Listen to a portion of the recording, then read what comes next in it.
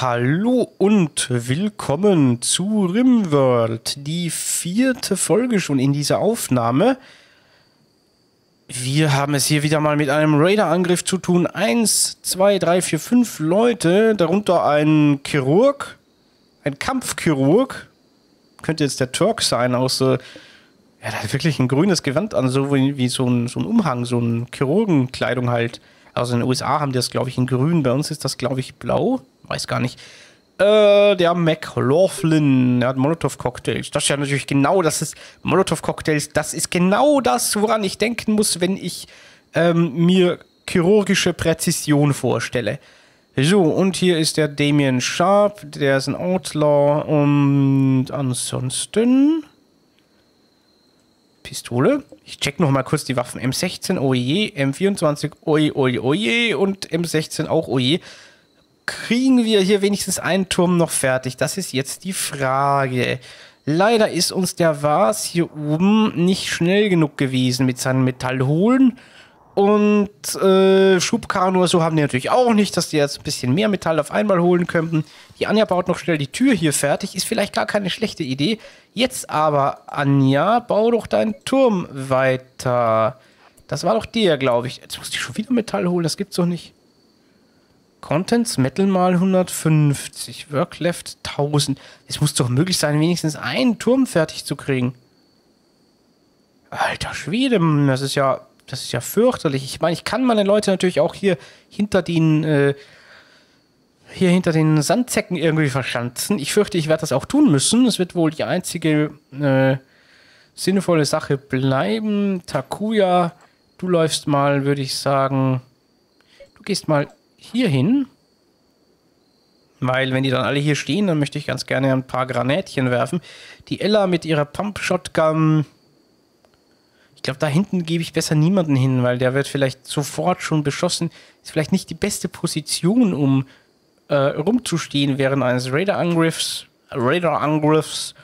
Wenn die Raider hier die Verteidigungsanlagen überrennen, dann ist es besser, wenn man hinter Sandsäcken verschanzt liegt. Takuya, Anja? Okay, Anja würde jetzt gerne noch irgendwo hinlaufen. Nee, das ist. Nee, das ist nicht eine gute Idee. Das ist eine ausgesprochen schlechte Idee. Wo ist Hörnen eigentlich? Hörnen? Wo treibst du dich rum? Ach, der pennt. Raider, was? Morgen erstmal. Raider kommen später auch noch. Oder was? Kommen natürlich nicht rechtzeitig. Alter Schwede, was? Ich glaube, ich musste dich auch auf Militärmodus umschalten und den... Einer läuft hier oben hin. Okay, das wird ein Duell zwischen was? Oh Mann, jetzt können wir mehrere Dinge gleichzeitig machen. Hörnen, du gehst auch mal hier hinter die Schutzdinger, würde ich sagen. Ich meine, der Hörnen könnte auch... Ja, der Hörnen geht am besten mal hier hin. Das heißt, okay, wir haben aber einen abgezogen, nämlich den McLaughlin. Der hat Molotow-Cocktails. Da können wir eventuell ausweichen. Lieber was, schieß mal auf den McLaughlin. Das wird ein Duell hier oben. Und Alter Mann, jetzt haben wir einen Fiddler auch hier hingelockt. Nee, Fiddler überlegt sich's anders. Und was schießt natürlich daneben. Scharfe kommt auch gleich ums Eck. Das ist jetzt echt fies, dass wir es nicht geschafft haben, die Türme fertig zu bauen. Mann. Aber immerhin, wir haben Sandsäcke und das ist vielleicht auch schon mal eine Sache, die man nicht unterschätzen sollte. So, der Campus, achso, der schießt jetzt auch hier oben wie blöde rum. So, was? Schieß auf den McLaughlin und dann hau einfach ab. Machen wir es mal vielleicht so. Hau ab. Wenn du schneller bist als die, dann... Vielleicht gar keine blöde Idee. Dann können wir die anderen wieder hierher locken. So war es. Schnell. Ja, gut ausgewichen. Und Scharpe ist auch schon hier. Takuya wirft mit Granaten um sich. Ist natürlich die Frage, ob das jetzt die beste Idee ist. Lieber auf den Stomp. So. Jetzt stehen die hier übereinander. Nicht Ella. Takuya, wirf die mal hier hin, die Granate. Nicht, dass unsere Mauer noch kaputt geht. So. Ja. Ja, ja, ja, sie sind tot. Nee, Stomp lebt noch. Okay, du kannst mal abhauen, Ella. Und tot. Und die Takuya, ja. So, das war's dann wohl hier auf der Seite. Der Campus hat sich jetzt, glaube ich, anders überlegt. Nee, der weiß gar nicht, was er machen soll. So, McLaughlin, Fiddler, Campus. Der war's, haut ab. Sicherlich die beste Idee fürs erste Mal. Der McLaughlin läuft ihm aber hinterher. Ich muss ihn noch operieren. Ich bin Chirurg. Ich bin ausgebildet für sowas. So, die Ella haben wir ja hier abgezogen erstmal. Geh mal hier hinten hin. So, Campus kommt ums Eck. Die Frage ist natürlich, wo wird er stehen bleiben? Hier, okay. Nee, der kommt hier. Der läuft echt hier. Takuya, nicht hier hinwerfen. Das ist gefährlich. Wirf lieber hier hin.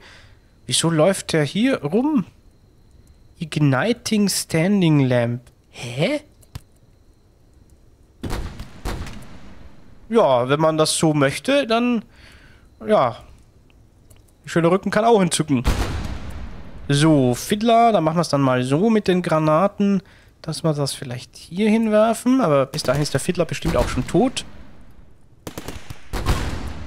Raiders are fleeing. Yeah, lieber McLaughlin. Kann ich den jetzt verhaften eigentlich? Melee Attack. Nee, kann ich nicht. Kann ich nicht. Okay. So, ich hoffe mal, wenn ich jetzt auf den schieße, dass ich den auch treffen kann. Also, treffen geht schon mal, aber der wird wahrscheinlich vorher abhauen. Wäre natürlich cool, wenn ich den noch verhaften könnte. Aber das wird sich leider... Glaube ich, dass dann... Nee, der haut vorher ab. Und weg ist er. Na gut, dann kann aber jeder wieder hier weitermachen mit seiner üblichen Tätigkeit.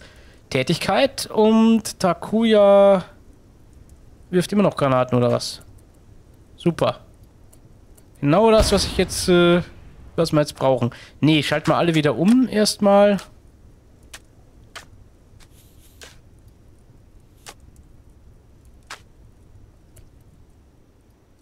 Ja.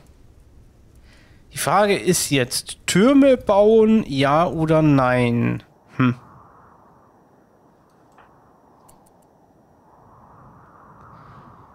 Es kann auf jeden Fall nicht schaden, wenn wir das Metall holen, was wir da haben. Wo hast du denn das fallen gelassen? Das muss der doch irgendwo jetzt fallen gelassen haben. Der kann ja nicht das Metall als Militärkämpfer mit sich mitgeschleppt haben.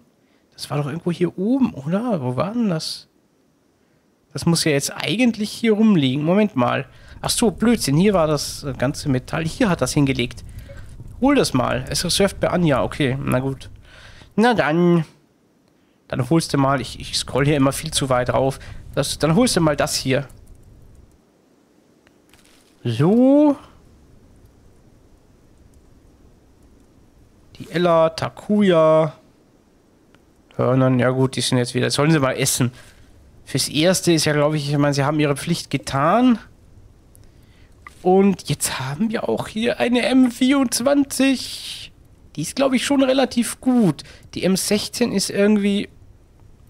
Wer hatte die denn, die M16? Nicht der McLaughlin, der entkommen ist, sondern irgendeiner von den anderen. Aber vielleicht ist die von der Granate mit in die Luft gesprengt worden. Glaube ich jetzt fast mal, nachdem hier jetzt auch die Leichen weg sind. Das war dann, glaube ich, doch die letzte Explosion, die das noch zerstört hat. Aber immerhin eine M24 ist auch nicht schlecht. Kann jetzt ja eigentlich wieder Takuya nehmen. Die ist ja doch unsere beste Schützin, glaube ich. Shooting 13. Und da hat sie auch ganz viel Feuer. Ist Feuer und Flamme. Ist bestimmt auch in der NRE Mitglied. Nicht ohne meine M24. Klick-Klack. Leider ist hier nirgendwo zu sehen, was die Military Sniper Rifle. Okay, das ist also quasi eine bessere Version der Lee Enfield, so wie es aussieht. Was mich ja ein bisschen irritiert, ist, dass ich nirgendwo sehen kann, wie gut die Waffen sind.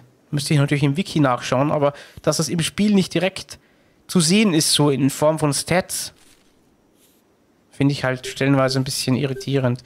So, übrigens hier der Power Conduit ist gar nicht mal verbunden hier mehr. Trotzdem.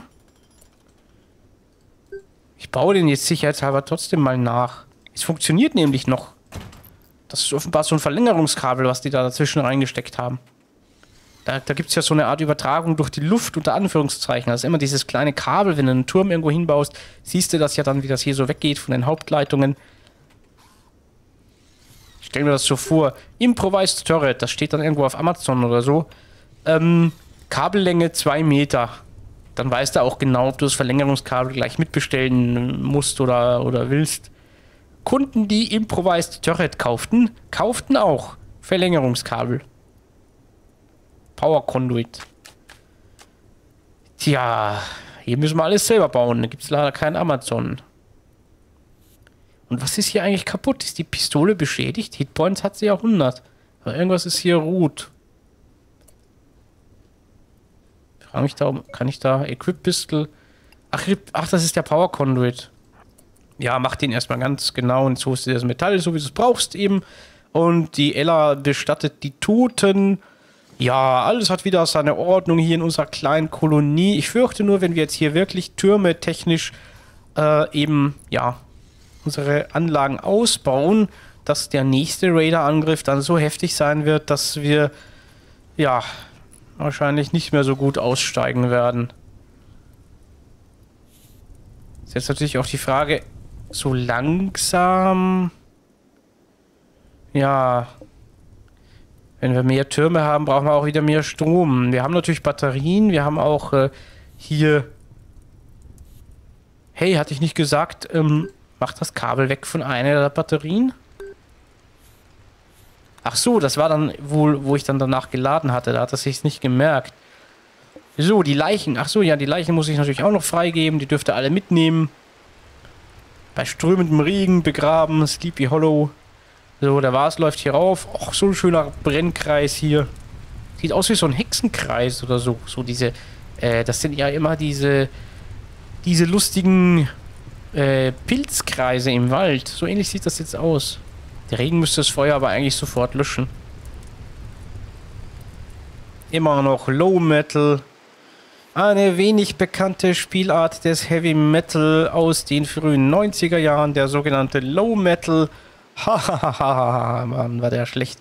Ich glaube, ich habe schon einmal einen Heavy Metal Witz gebracht im Zusammenhang mit dieser Low Metal Meldung hier. Tja, ich bin jetzt gerade ein bisschen unschlüssig, was ich tun soll. Aus diesem Grunde werde ich einfach die Folge und auch die Aufnahme beenden. Ich freue mich wie immer über eure Kommentare. Ich hoffe außerdem natürlich, dass es euch gefallen hat. Und ich sage auf Wiedersehen, Servus und Tschüss.